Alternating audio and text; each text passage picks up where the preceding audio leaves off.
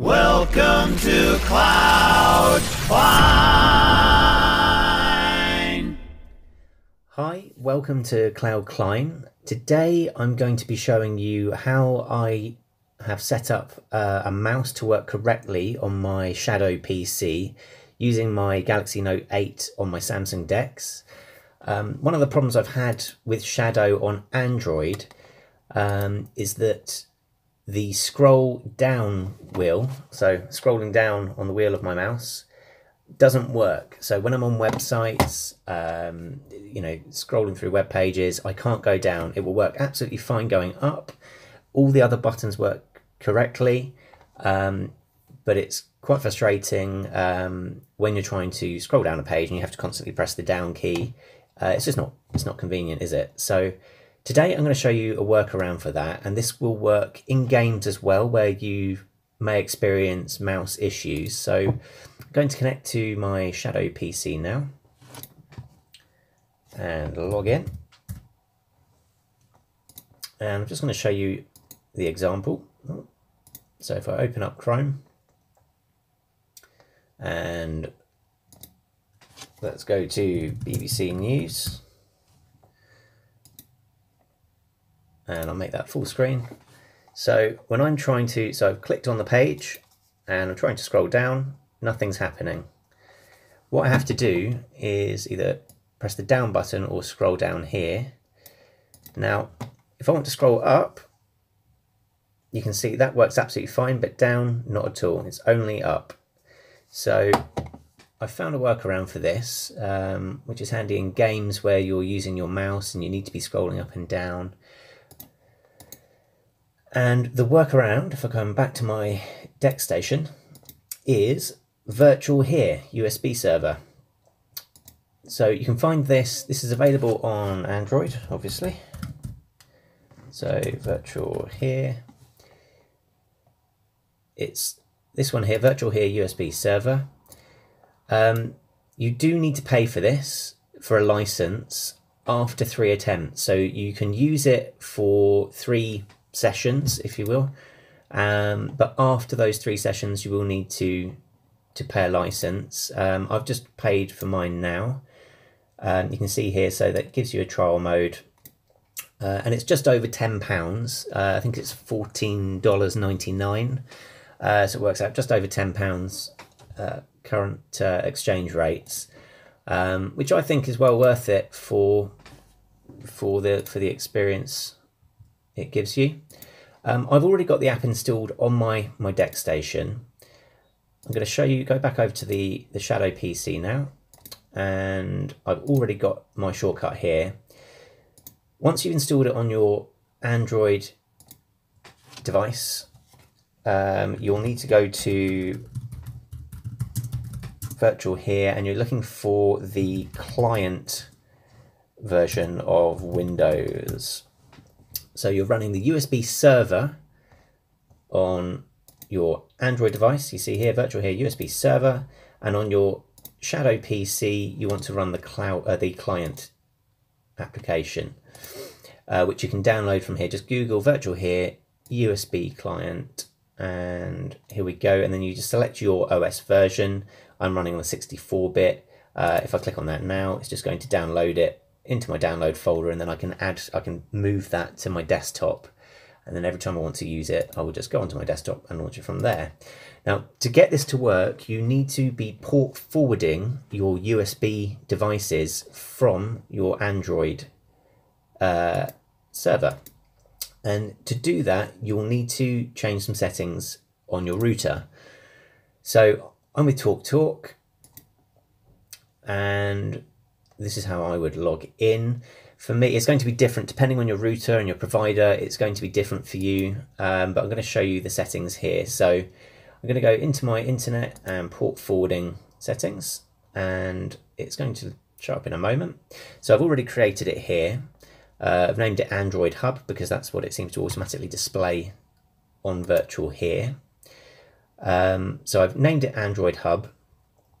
Then what you would need to do is the next is port mapping. So I had to create this as well.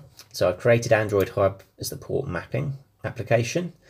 You're going to name it whatever you want, but let's go with Android Hub. The external ports you want 7575, internal port 75 to 75, and protocol TCP UDP. Yeah, and then you can just save those changes. That will add, and then you will want to link that to your device. This is my phone, Sana Naganori. So that's all set up there. Then what you will need to do, so you've downloaded the apps now. I'm going to close, yeah, we're going to close that here. So I'm now going to open the Virtual Here Server app, and it's going to ask me, allow the app virtual USB server to access the USB device. It's not specifying the name of the devices, unfortunately. So I'm just going to click OK on everything. OK. So, and now it's asking, unable to detect USB device speed, please select. I don't know what this means. I'm just going to go with the highest speed there is. Okay, and then I'm going to go back over to my Shadow PC, and I'm going to launch my Virtual Here client application here. So mine is already set up. I'm going to expand here, and it's detecting Android Hub. And at the moment, I've only got 2 USB devices connected. I've got a hub with one mouse and keyboard USB Bluetooth receiver in, and I've also got a separate mouse receiver connected to my Samsung Dex. So that's what it's picking up here. The Rapu is the mouse and keyboard, and the USB receiver is just the standalone mouse. What you will need to do before you get these options displayed on your screen, you need to right click on USB hubs, and you will need to specify hubs. And this is where you'll need to find out the IP address of your phone. And to do that, you can just go back to Dex, Google what is my IP address, and you'll find it there. Then what you'll need to do, and I'll be blanking out my IP address because I don't want you all to know my IP address. Once you've put in your IP address, you will then need to add the 7575 afterwards, and you'll click add or close. And once that's done, this will be displayed on the screen and you'll be able to connect. So now I'm going to show you what happens. So I'm going to connect to this device here. On the trial version, you can only connect to one device at a time.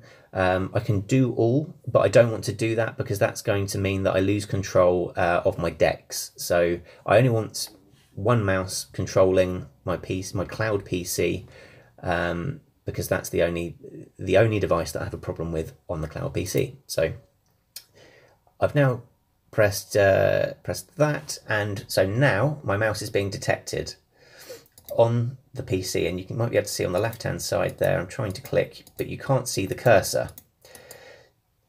I'm right clicking now around the screen, and you can see it is moving, but you can't see the cursor. So to resolve this issue, so you can see the mouse, I've got another mouse here, and this still works absolutely fine as the previous mouse was. I'm going to go right click, personalize, and it's in themes, mouse cursor. I'm going to go to pointer options, and I'm going to enable display pointer trails. Okay, I've now lost control of this mouse. This mouse doesn't seem to be working at all. So I'm going to start taking over on this mouse again, and you can see now I can see the cursor. Obviously it's quite annoying with the long drag trail, so I'm going to just put that to short, and now you can see it's barely noticeable, the trail, and I can see the cursor absolutely fine. So now I'm going to apply those changes, click OK, and I might want to actually very quickly themes. Oh no, we're already on that. So improve the speed here because it's a bit sluggish. It's a little bit better. But that's okay. Okay, so we'll keep those settings. So now if I go back to the BBC website, or we're on the Virtual Here website now, so scrolling up and down works absolutely fine. Okay, so that's my workaround for that. I hope you find that useful. If you have any questions, please leave them in the comments below. Until then, Bye-bye.